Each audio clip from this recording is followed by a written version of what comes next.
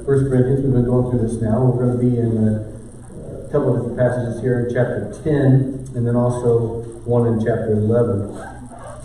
In the 1800s, there was a thing that was going on that was today we would really kind of look at as kind of strange. Matter of fact, if you ever see it, you'll think it's kind of strange.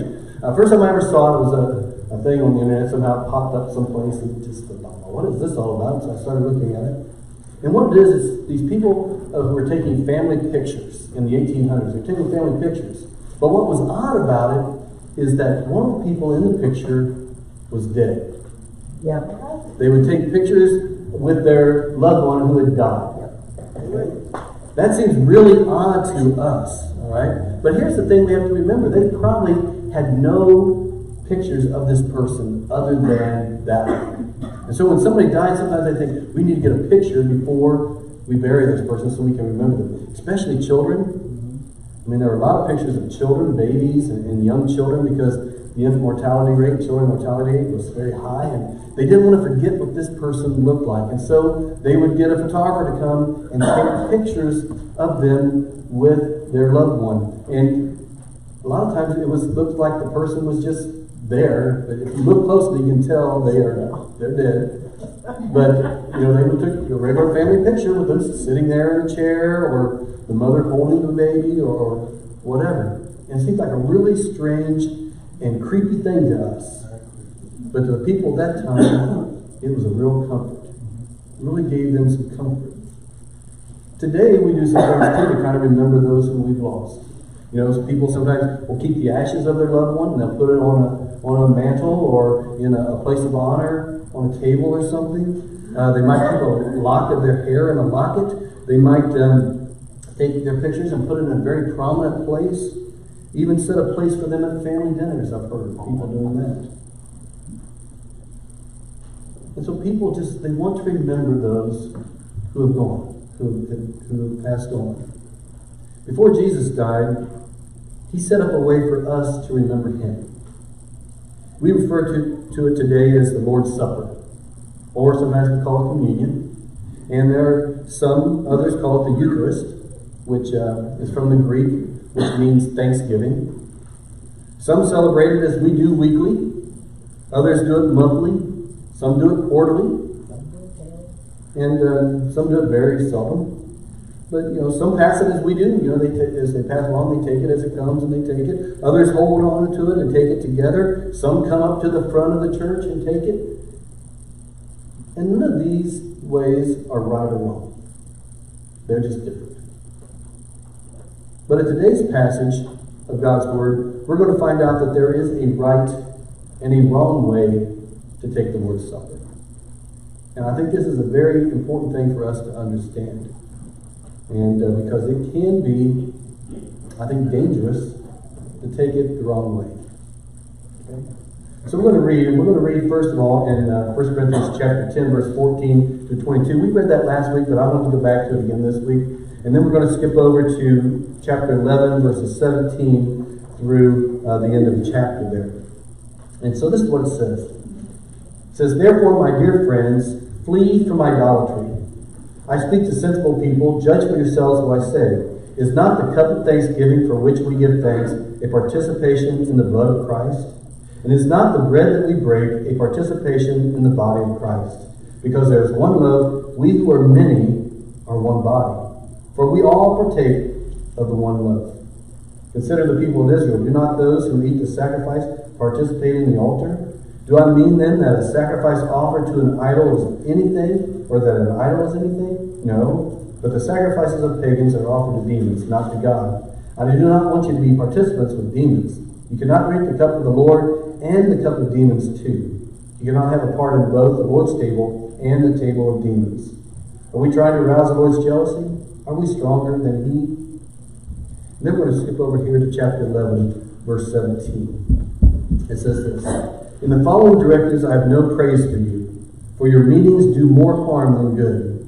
In the first place, I hear that when you come together as a church, there are divisions among you, and to some extent I believe it. No doubt there have to be differences among you to show which of you have God's approval. When you come together, it is not the Lord's Supper you eat. For as you eat, each of you goes ahead without waiting for anybody else. One remains hungry, another gets drunk. Don't you have homes to eat and drink in? Or you despise the church of God and humiliate those who have nothing? What shall I say to you? Shall I praise you for this? Certainly not.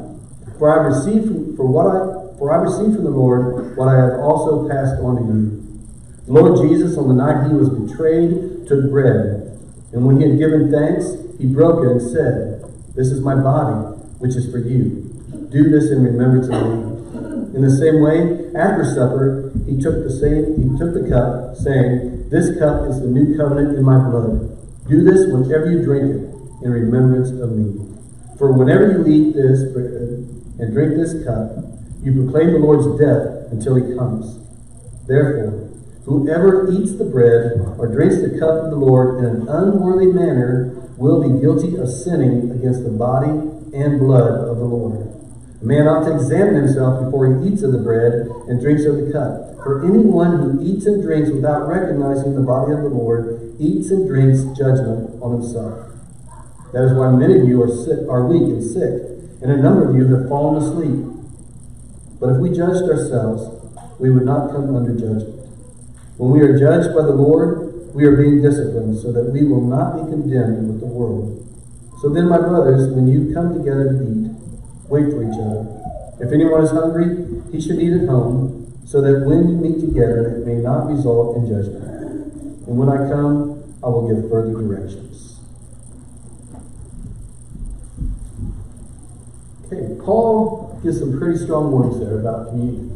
Some things I think that we need to understand, because we do take it every week, and sometimes people, other churches or other groups, look at us and think, you know, you do it every week, that just makes it become a habit, a ritual, and it doesn't really mean anything.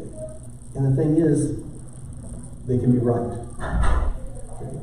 Sometimes it can become just something that we do, and you know, so we take the bread, we pass along, we take it real quick, we put it in our mouth, and chew it up and eat it, and then we start thinking about all kind of other things.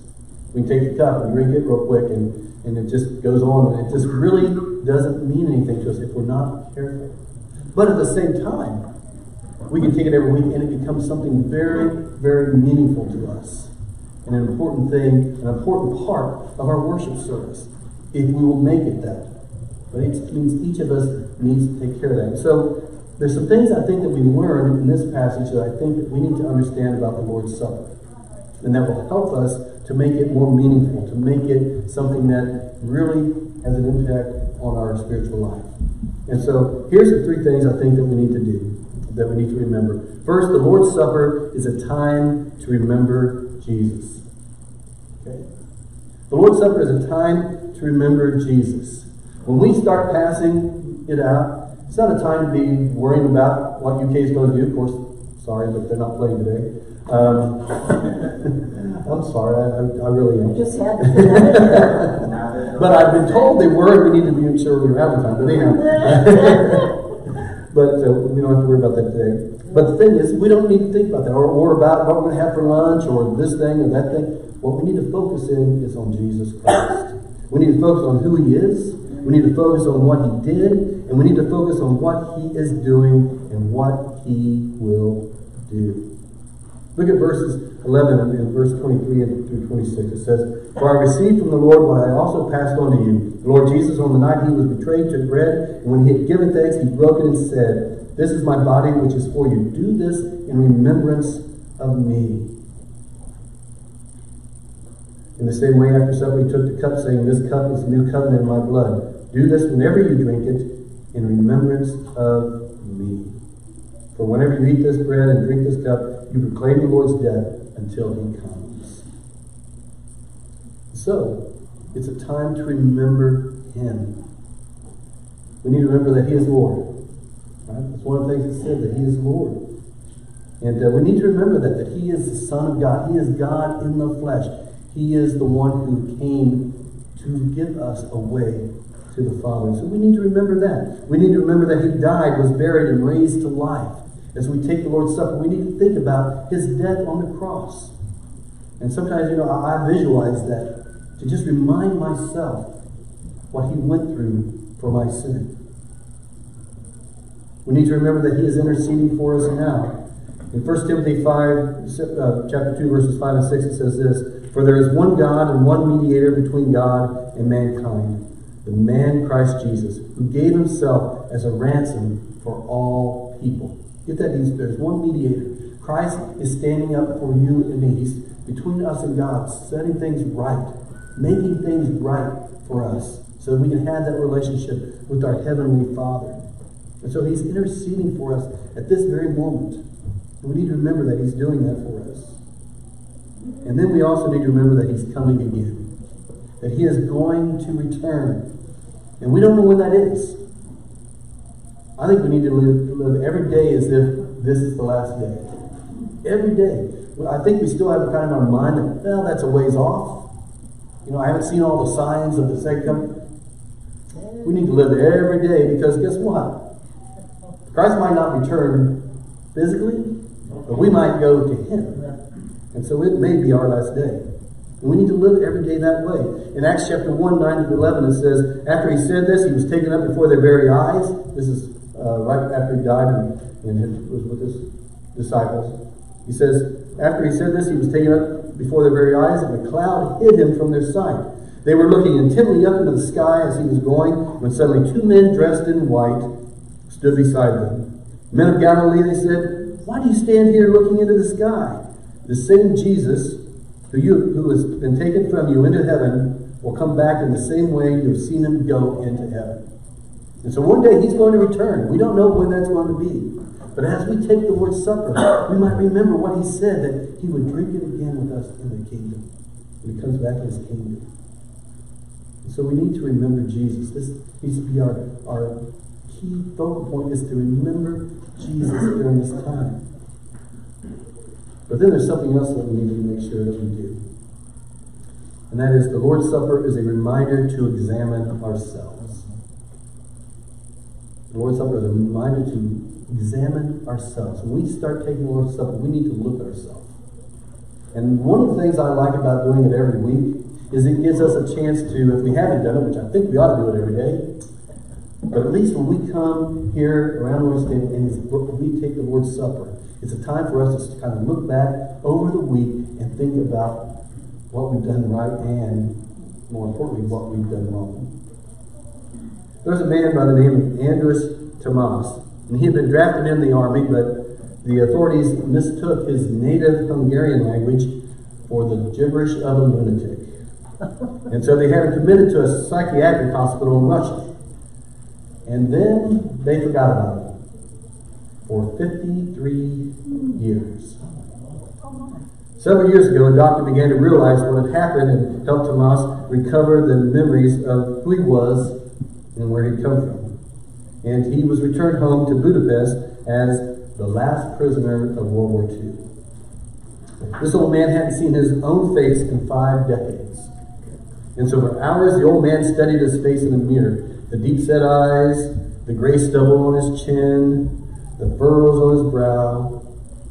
It was his face, but what a startling revelation to see it after 53 years.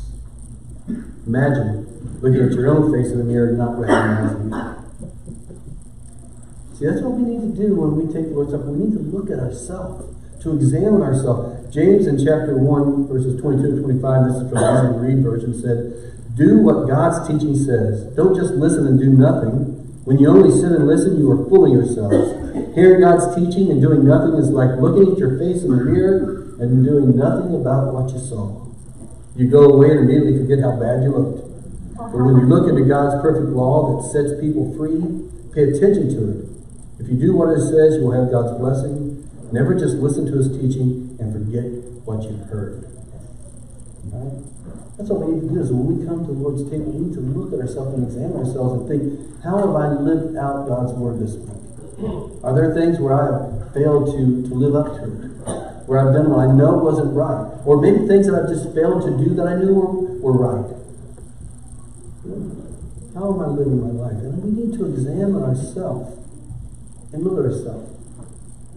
Jesus said that when we come to worship God, that we need to make sure about that. In Matthew chapter 5, verse 23 and 24, he says this, "So what if you are offering your gift at the altar, and remember that someone has something against you. Leave your gift there and go and make peace with that person. Then come and offer your gift. You know, not only should we examine ourselves, but we also want to examine how our relationships are with other people. Are there people that we need to forgive? Are there people that we need to go to and apologize to? We need to be thinking about these things when we take the Lord's Supper. We need to examine ourselves. Then the third thing I think that we need to do is that the Lord's Supper is a reminder that we are one. That we are one body. Look what it said in chapter 10, verse 17 again. It says, because there is one loaf, we who are many are one body, for we all partake of the one loaf. Now, I'll admit that the way that we take the bread, maybe it doesn't really give us that kind of an idea. Maybe we ought to change it. I don't know. But we have the little individual things. But guess what? We're still looking at it as one loaf, the body of Christ. And what he says is that when we participate in it, when we share it, we are one body. One body. You see, the problem in the church at Corinth was that they celebrated the Lord's Supper in conjunction with what they called a love feast. And today we would call it a fellowship dinner. Okay? They would get together and they would eat. And while they ate, they would take some time to share the bread and the cup. But here's what was going on. There were some who were wealthier in the church who were bringing lots of food, and they would get together with the other wealthy people and kind of share it back and forth and enjoy it. But then there were other people who were poor, very possibly slaves, who came with nothing.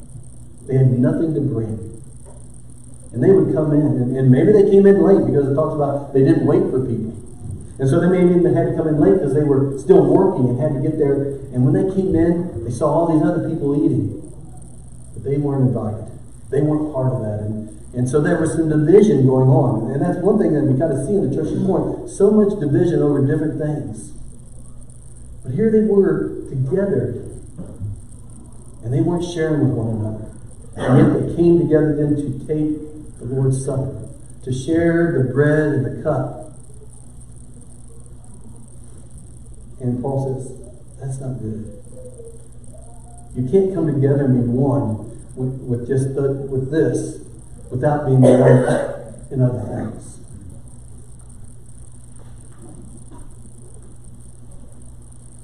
So the Lord's Supper should bring us to remember that we are one, because we are. We have all sinned and fall short of the glory of God. We are all in need of a Savior. And that we who have accepted the gift Jesus provided, that we are remembering during the Lord's Supper that we are now family. It doesn't matter, where we came from. It doesn't matter what our financial status is. It doesn't matter. Any of that doesn't matter. We must not let anything divide us. In Galatians 26 and 28, it says, so in Christ Jesus, you are all children of God through faith.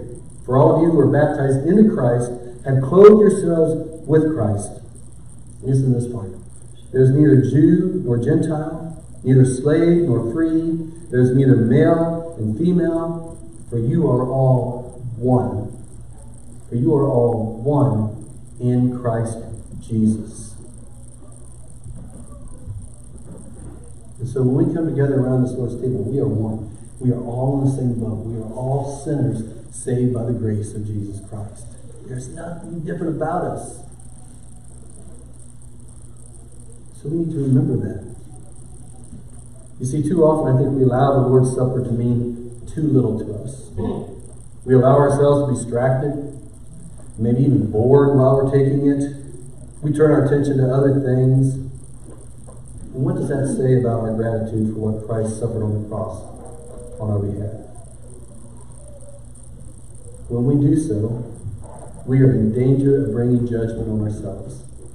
When we take the Lord's Supper very flippantly, when we just kind of take it and pass it on and don't think anything more about it, we are in danger of bringing judgment on ourselves. Notice what it says again in verse 3rd of chapter 11. It says this. That is why many among you are weak and sick, and a number of you have fallen asleep. I think he means possibly physically, but also spiritually. When we don't take the Lord's Supper in the right manner, when we are inappropriately taking it, when we haven't looked at ourselves and taken it in a worthy manner for what Christ has done for us, we are in danger of becoming weak and sick, and even says, fall asleep. That's dangerous to me. Sounds dangerous, not to me. And so when we take the Lord's Supper each week, it needs to be, it doesn't need to be, it must be something special. It needs to be a moment where we remember Christ, where we examine ourselves and we realize that we are one body in Christ. And not just one with the people here in this building, but one with Christians all over the world. We are one body, and we need to stay together because there's a world out there that's wanting to tear us apart. And so we've got to remain one. Let's not let that happen. Let's not let each week be a time where we just are flipping about the Lord's Supper. May each week, may the Lord's Supper become a central and significant part of our worship service. Something that really brings us closer to God and closer to one another. I think that's why we call it communion. To commune with God and commune with one another. To bring us together as one. Let's pray. Our Father God, we thank you so much for this time in our service where we can remember what Christ did for us. Father, we know we're all sinners. We know that we don't deserve what he did, but you loved us so much, and you showed that. You demonstrated it through what Christ did. And so as we take the Lord's Supper, may it always remind us of that sacrifice. But Father, may we look at ourselves each week. Each time we take it, Father, may we examine ourselves in our heart and see the things that we need to get rid of, and see what things we need to put on, so that we might be dressed appropriately in your presence. And Father God, help us to remember that we're all one. That we are to love each other and be one in Christ. Father God, we thank you for this time. We thank you for this ceremony of remembrance. This time to remember all that you have done for us. May we never take it for granted. May we never make it something that is just a small part. But instead, Father, make it a significant part of who we are in your presence. So help us, Father, to always take it appropriately. In Jesus' name we pray. Amen.